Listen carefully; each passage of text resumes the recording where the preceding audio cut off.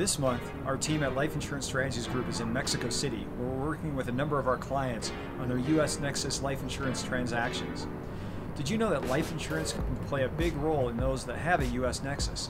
These can be clients that are in the U.S. but have family elsewhere. It can be those that are planning to move to the U.S.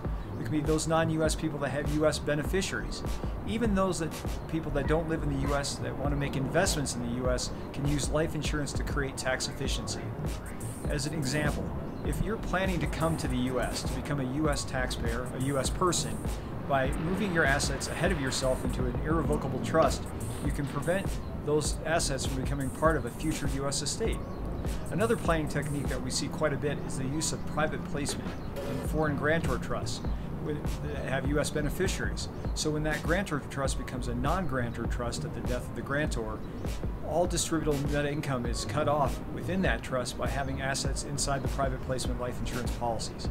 A third planning technique that we often see is when those who want to make investments into the U.S., so these are people who are not U.S. taxpayers, they can be faced with FIRPTA taxation and effectively connected income taxation. By making the investments via a private placement variable annuity contract, those taxes can be eliminated. At Life Insurance Strategies Group, we don't sell life insurance. We help our affluent clients and our institutional clients make decisions about complex life insurance transactions. If we can help you, reach out to us at lifeinsurancestrategiesgroup.com.